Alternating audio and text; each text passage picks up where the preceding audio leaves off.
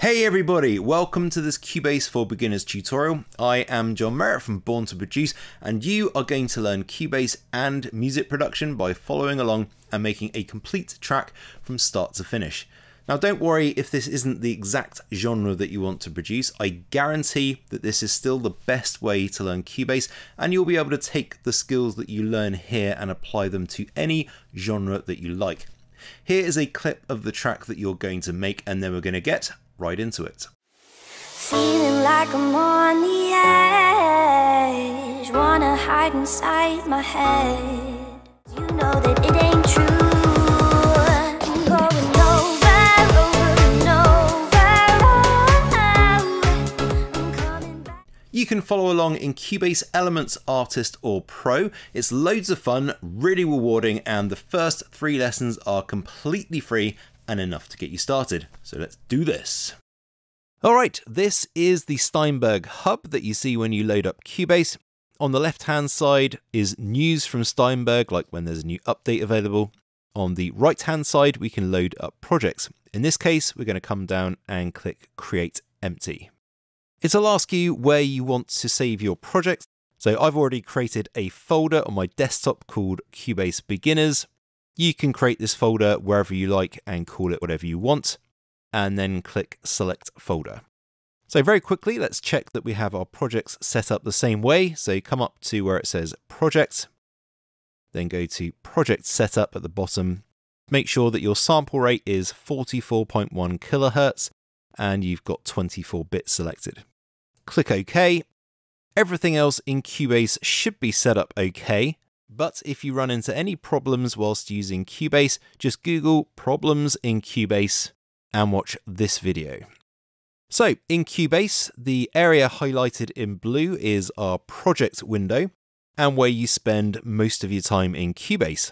The area in the middle with the grid is where we arrange all the parts or elements of our project into a song.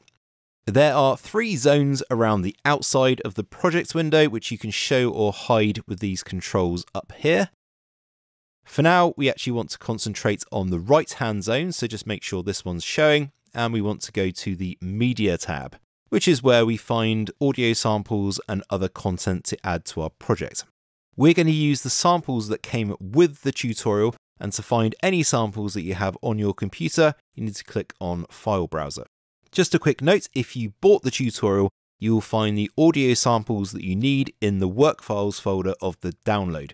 If you haven't bought the course, there is a link to the free work files in the video description.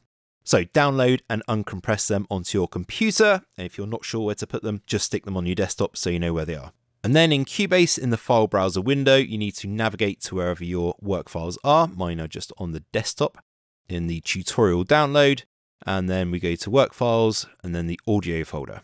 So you should now see the audio files, but if like me, you can't see them, what you need to do is come down with your cursor until you get the double-headed arrow. And when you see that, just click once and then you'll see all your audio samples. We can audition these samples just by clicking them. If you don't hear them automatically play, come down and make sure that this autoplay button is highlighted. And you can adjust the volume here if the samples are a bit too loud. All right, let's get our first sample in. Now, I almost always start with the kick as it serves as the foundation of the track and it gives us a beat to work to.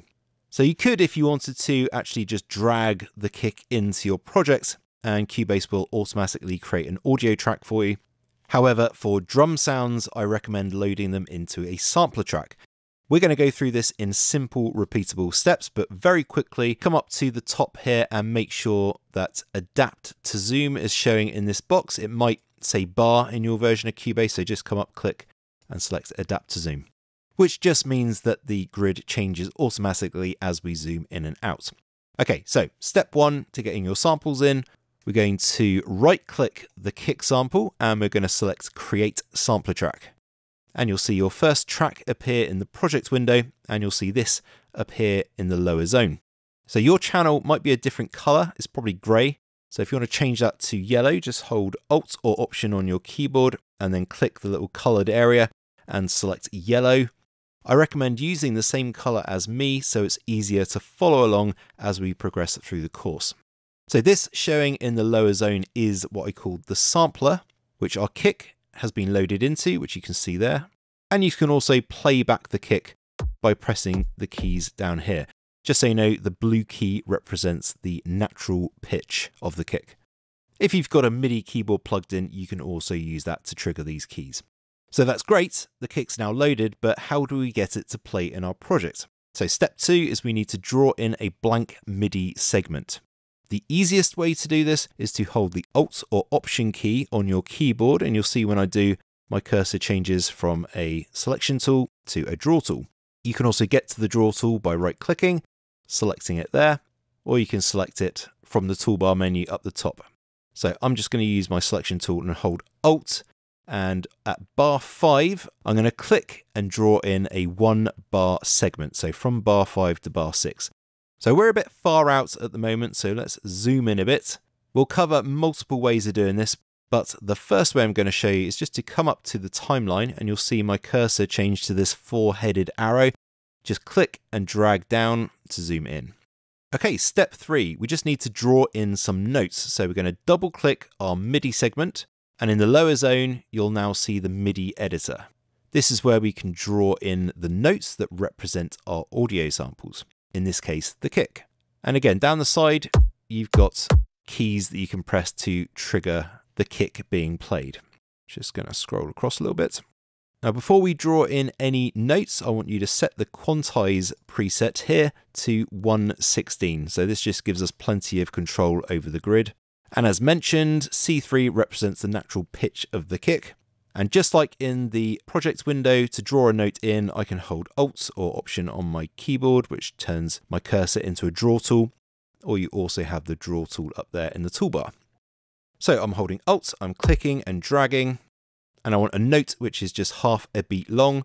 So you got beat 1, 2, 3, 4. And we want a kick on every single beat. So I'm just going to carry on and draw a note on each beat. If you want to, you can change the length of these notes by grabbing the end or the beginning to resize if you need to. All right, so that's the 3 steps. We're going to repeat them again in just a second, but let's play back what we've got. So for now, I'm just going to hide the lower zone and the right-hand zone. I can make this a bit bigger if I want to. And what I need to do is to put my playhead at bar 5. So you have to come up to the timeline to do that, where you get that 4-headed arrow, and just click wherever you want to start playing from. But before we play it, one thing that you should always do when you load in the kick is to turn it down. To change the volume of an element in Cubase is really simple. Just make sure you have the left-hand zone showing, and make sure that you've got the track selected that you want to turn down. Then just come over to what's known as the track inspector, and this is the volume here. So we just click on the actual number itself, and then just drag down till it says -7. You can actually click on the fader if you want, but it's just a bit more fiddly. And now whenever we add another element to the project, we will turn that element down to match the volume of the kick. So the kick volume should barely change throughout the project. And what this does is stop the project from getting too loud as we add more and more elements. Now we also want to loop this section so we can focus on it whilst adding more drums. So if we go to the timeline again, and we go up a bit further, you'll see that my cursor turns into a draw tool. And I can click and drag out a loop region. Then I activate it by going to the transport panel and clicking Activate Cycle. If you get the size of it wrong, no problem. You can click these little control points in the top right or left corner to resize it. So now when I play it, it's going to loop round and around. All right, great. Let's go through the steps again and add the clap. So I'm going to go to my right-hand zone, and step 1 is find the sample you want. In this case, that's clap 22. I'm going to right-click it, and I'm going to create a sampler track. I don't need to see that, so I'm just going to hide my lower zone. And then step 2 is to draw in a blank MIDI segment. Again, just select the draw tool. I hold down Alt and then click and drag. And if you ever need to resize this, you can grab these control points in the bottom left or right corners to resize it. Then step 3, we need to draw in the notes. So I'm going to double click on it, which will open up the MIDI editor in the lower zone. And remember, we're going to use C3 because that always represents the natural pitch of the clap. Now, very quickly, I'm going to go in and just turn down the clap. So make sure that the clap channel is selected. Go over to the track inspector and I'm just going to turn that down. We'll just go roughly -7 as well, like we did with the kick. So in almost all music, the clap or snare falls on the 2nd and the 4th beat. So we're going to draw in a note on the 2nd beat. Again, I'm holding Alt or Option on my keyboard and just drawing in 2 notes on beat 2 and beat 4. Now let's just quickly play back what we got. I'm going to hide my lower zone. Okay, let's go through the steps once more and add the closed hat. So again, come over to our media browser, find the closed hat or the sample that you want, right click it, create sampler track. Don't need to see that at the moment, so I'm just going to hide the lower zone. Draw in a blank MIDI segment by holding Alt or Option and clicking and dragging. Before we go into the MIDI segment, I'm just going to turn that down as well. So just come over to the track inspector in the left-hand zone and turn it down. Anywhere around -7 should be fine. Now we can double click to go into our MIDI segment. Make sure we're again on C3. And then we can hold Alt or Option or select the draw tool to draw in our notes. So in house music, you can have various hat patterns, but what gives house part of its signature sound is an offbeat hat. So we're going to draw in our notes, but from the middle of each beat. So here, here, here, and here. All right, so let's do that. So I'm holding Alt or Option, clicking and dragging. Didn't make that one long enough, so no problem. I can just resize that. And then again, click and drag. So notes on every half beat. Let's just hide my lower zone and my right-hand zone. And let's have a quick play. Okay, so there we have a very basic house beat to start off with.